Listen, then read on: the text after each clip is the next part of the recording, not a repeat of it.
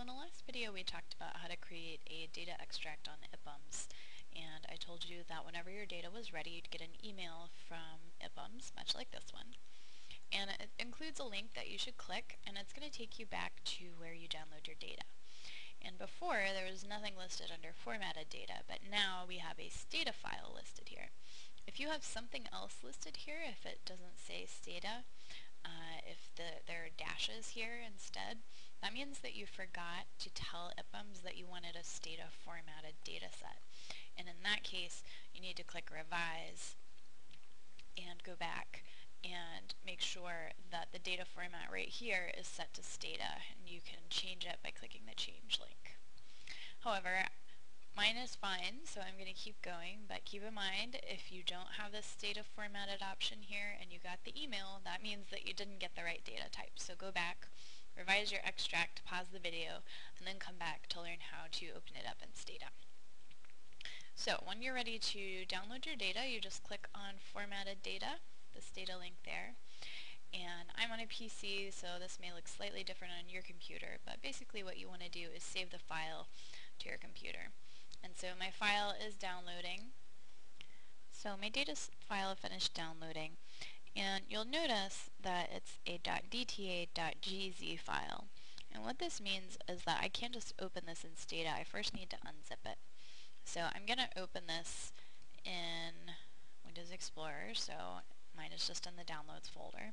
Now if you have a Mac, you can just double click on this file and then it will automatically extract the Stata.dta file. So that's really easy. Go ahead and do that, and you can ignore the next thing I'm about to say. If you are on a PC like I am, you need to use a special program to extract the data from this .gz file. So this is just compressing it because otherwise it would be a really large file. I like to use 7-zip for this. It's freely downloadable.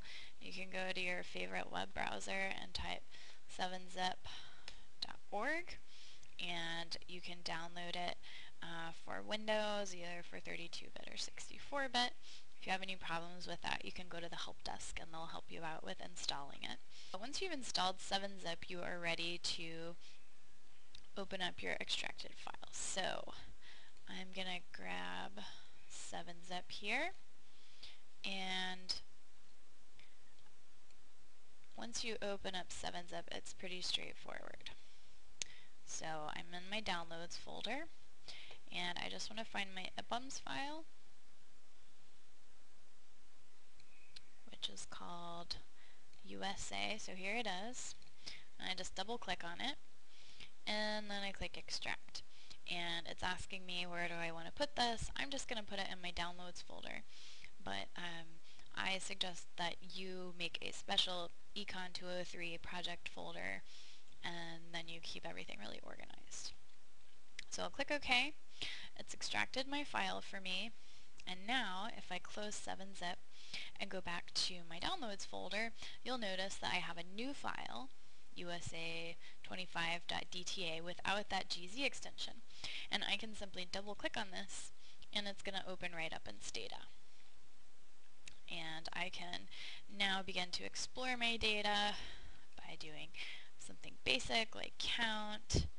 I can summarize my variables and start exploring all of my data, and it's as simple as that. The key thing is, if you're on a PC, you need to remember to extract the data file from that GZ extension, and you also want to make sure that you downloaded a DTA file, because that's a Stata file. If you find when you've done this extraction that you have a .dat file, that means you downloaded the raw data. It's just a huge chunk of numbers, and that means you need to go back to IPUMS, revise your extract, and make sure that you download formatted data that is suited for Stata. And that's it. You're ready to go and start analyzing your data.